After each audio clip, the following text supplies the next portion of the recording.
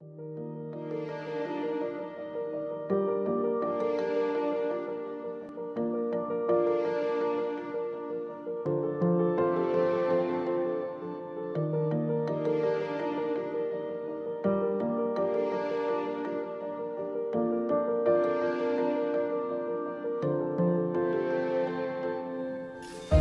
in love is a temporary madness. It erupts like volcanoes and then subsides. And when it subsides, you have to make a decision. You have to work out whether your root is so entwined together that it is inconceivable that you should ever part. Because this is what love is. Love is not breathlessness. It is not excitement. It is not the promulgation of promises of eternal passion. That is just being love, which any fox or jackal or fool can do. Love itself is what is left over when being in love has burned away. And this is both an art and a fortunate accident. Those that truly love have roots that grow inwards towards each other underground. And when all the pretty blossoms have fallen from their branches, they find that they are one tree, not two.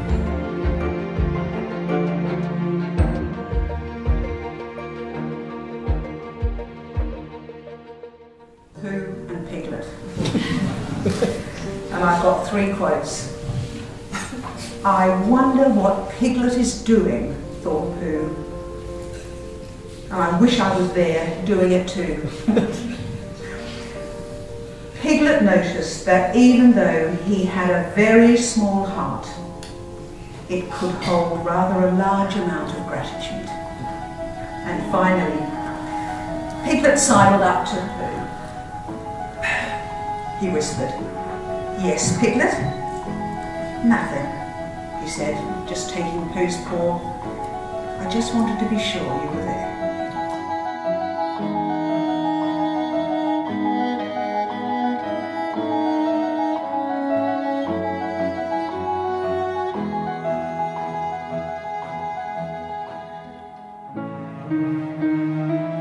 I no longer believe in the idea of soulmates or love at first sight, but I was beginning to believe that at a very few times in your life, if you were lucky, you might meet someone who is exactly right for you. Not because he was perfect or because you were, but because your combined flaws were arranged in a way that allowed 2 separate beings to hinge together.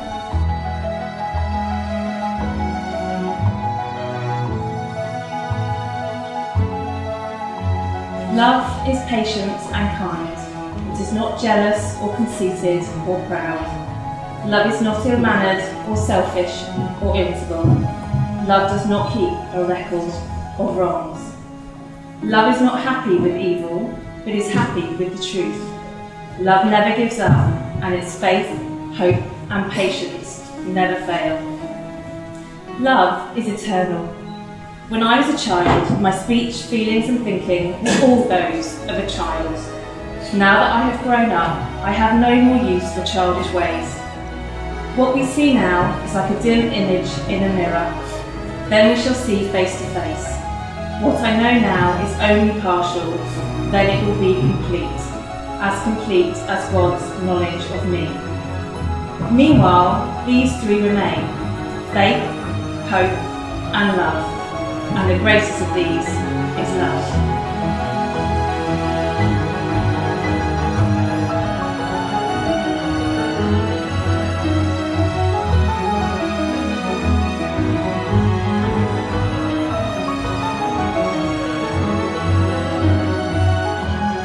A very, very warm welcome to St Mary's Church here in Overton. Today is a very special day. In the presence of God, Father, Son and Holy Spirit, we've come together to witness the marriage of Mike and Emily, to pray for God's blessing upon them, to share their joy and to celebrate their love. Mike, Will you take Emily to be your wife?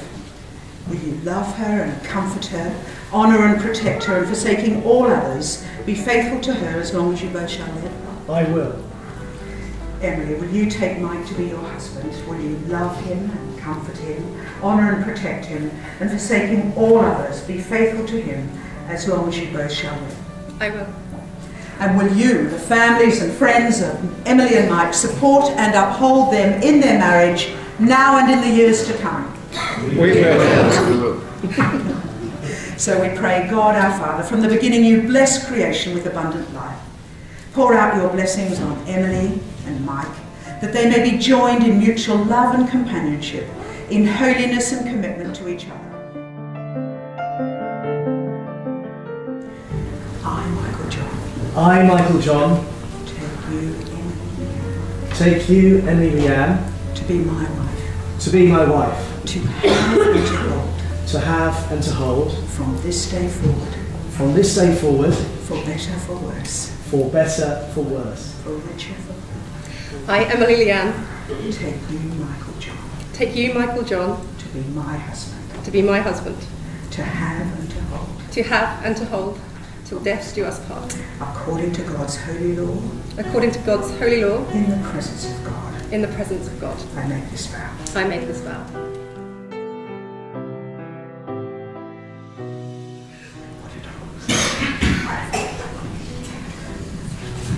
Emily, I give you this ring. Emily, I give you this ring. As a sign of our marriage. As a sign of our marriage. With my body, I honour you. With my body, I honour you. All that I am, I give to you. All that I am, I give to you. All that I have, I share with you. All that I have, I share with you. Within the love of God. Within the love of God. Father, Son, and Holy Spirit. Father, Son, and Holy Spirit.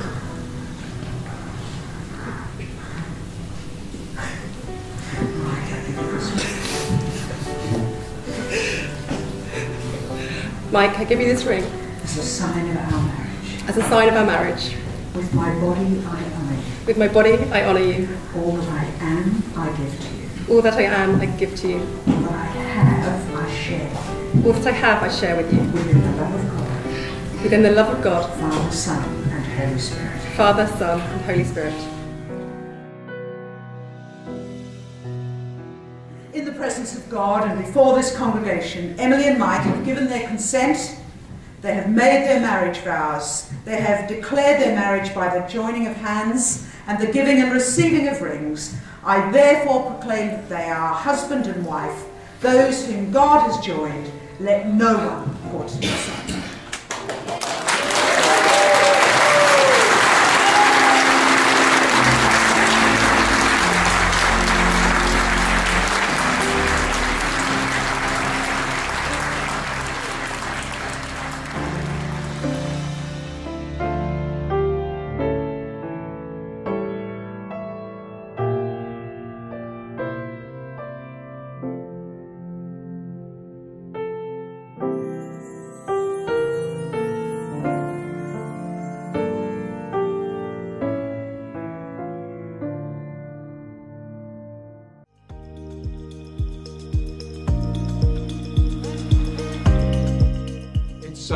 It's a real pleasure to see so many of you here today, particularly those who have come from far afield, indeed overseas, and to feel the warmth of your love and friendship for Mike and Emily. This does make the day that extra special. In preparing what to say today, I've reflected on Emily's life, remembering, well, trying to at my age, the memories of those wonderful years, seeing her develop into the person we see and know today. In hindsight, the qualities were always there. The qualities that have enabled her to be successful, both as a mother, friend, colleague and person, were always there. I just wasn't appreciated by me at the time. Being the youngest, Emily has always wanted to keep up with her older brothers, doing what they were doing when they were doing it, not always appreciated by them at the time. Neither by me and Angela, actually, because we had to make the peace.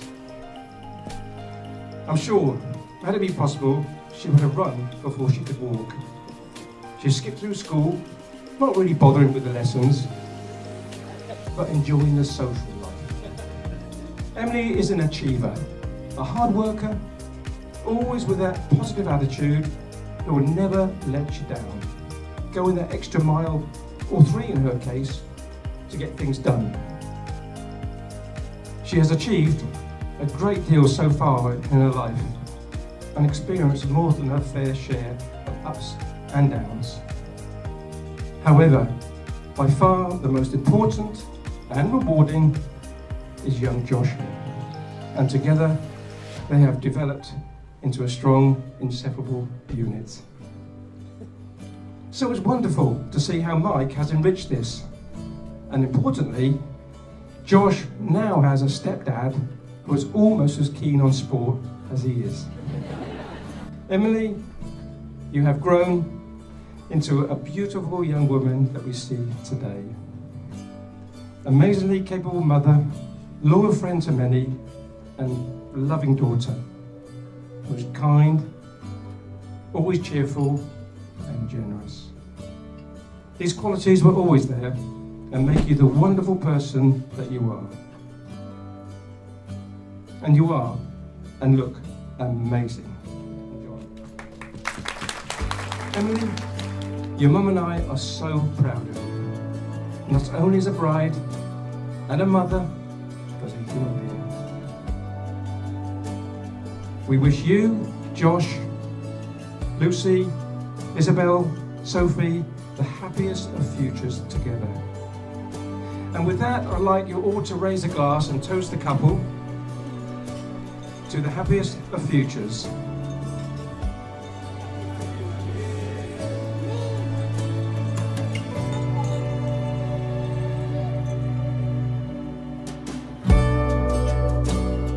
But, wow, I am the luckiest man in the universe. True. Absolutely true. First on a winter's day, we've got a very unconventional first dance later, but just listen to the words.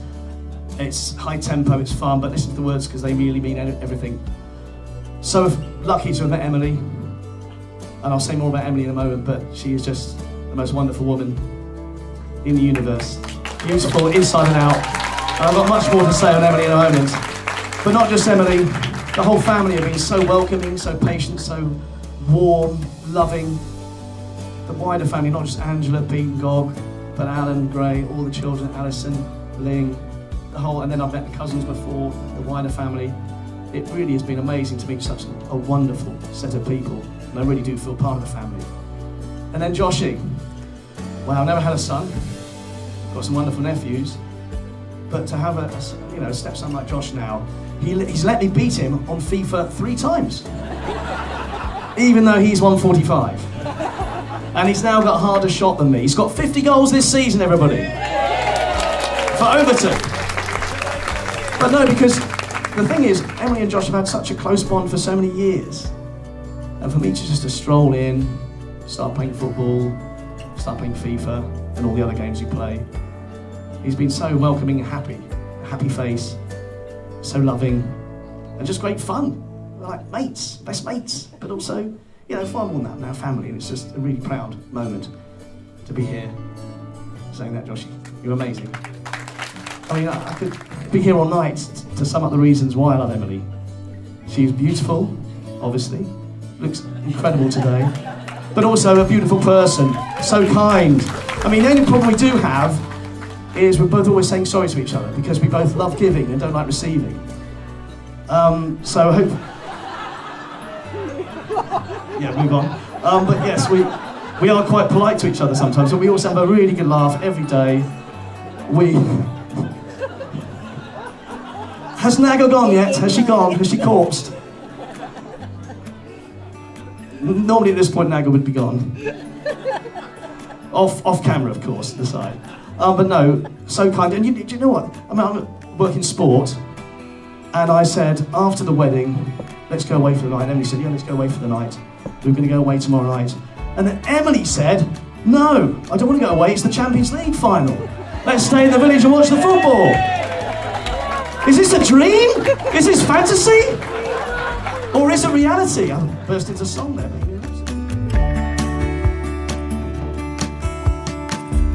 I know it's not really tradition for the bride to do a speech, but Mike and I don't really follow the norm.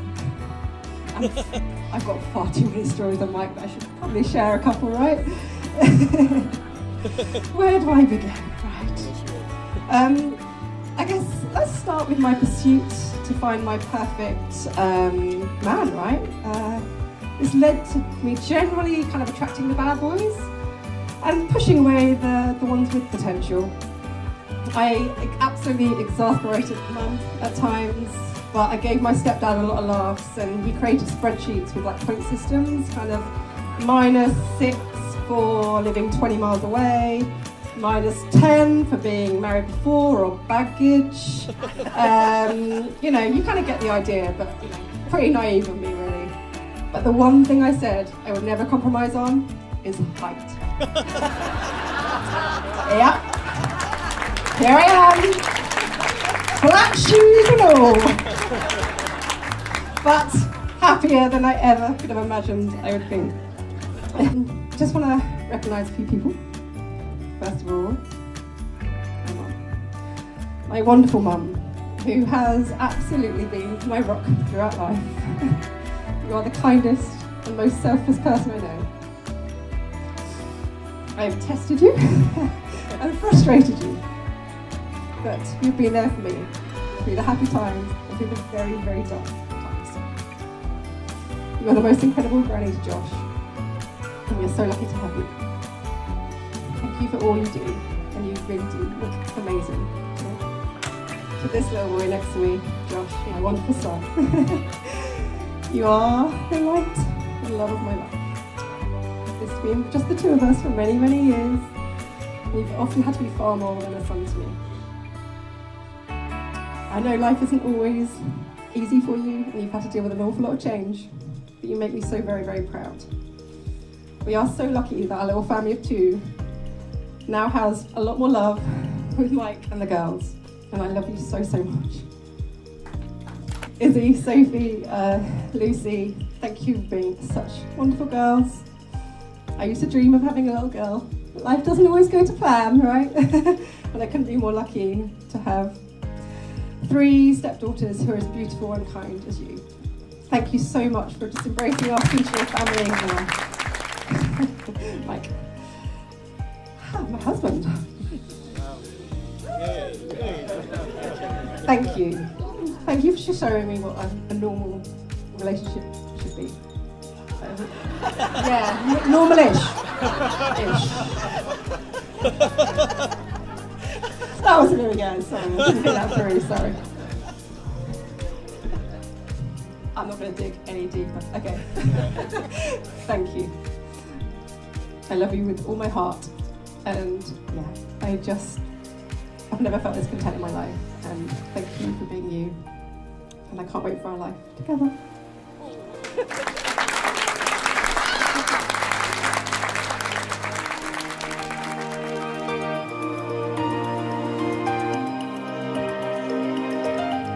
I was born in Hitchin Hospital in 1965. He was a tiny baby, but he had beautiful blonde hair. And this is where I want you all to go, and I'll pass it round the table. There he is.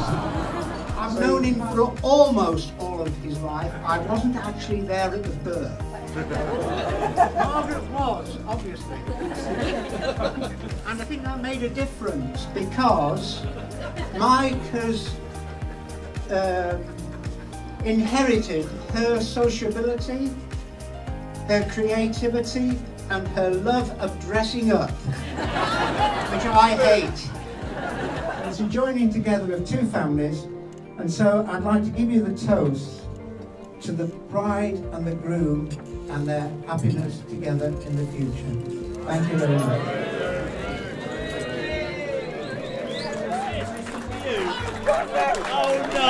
This is a gift from all of Mike's friends at King Alfred's in Winchester. It's a tandem.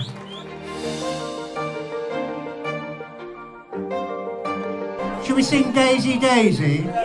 Daisy, Daisy, give me your answer, do. I'm half crazy, all for the love of you. It won't be a stylish marriage, we can't afford a carriage. But you'll look sweet upon the seat of a bicycle made for two.